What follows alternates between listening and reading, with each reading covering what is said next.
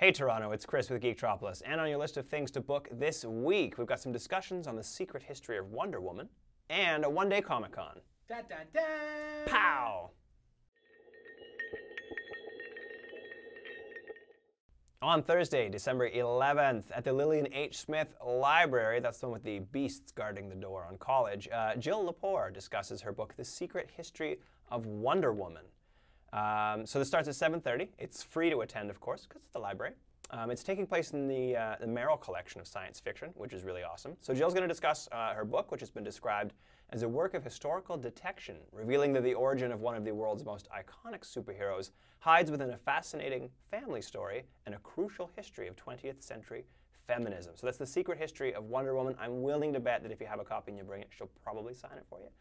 So it sounds pretty cool. Check that out. On Sunday, December the 14th at the Metro Toronto Convention Centre, it is Toronto Comic-Con, brought to you by the folks that bring you Fan Expo. So this is a one-day convention. It's on a Sunday. It's from 11 to 5. It's only $10.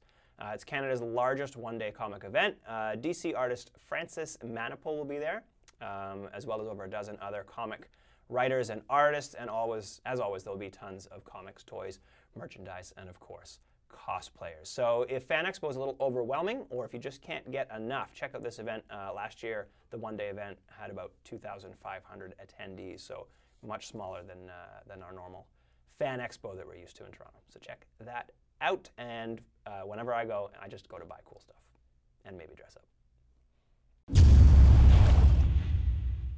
And that is your list of things to book this week in the city. For all the details, check out the show notes.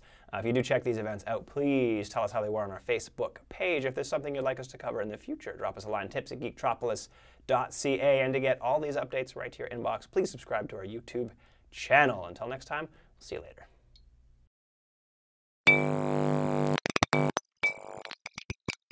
Yeah. That's the goat. You've seen the goat, right? See, she knows the goat. I don't know the goat. Yeah. I now want to go see the goat. Oh, the goat is great. Goat's kind of old, but...